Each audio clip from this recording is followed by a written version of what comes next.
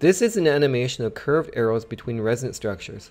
The main carbons involved are labeled with numbers. I have drawn the full structures here, but you should try to get used to the line structures without the carbons or hydrogens drawn in.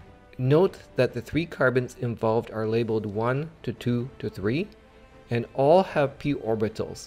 Each of these 3 carbons are all sp2 hybridized. C3 has an empty p orbital and there is a formal positive charge. On shifting, the formal charge is an arbitrary number that represents the number of electrons around the carbon atom. It does not pick up and shift.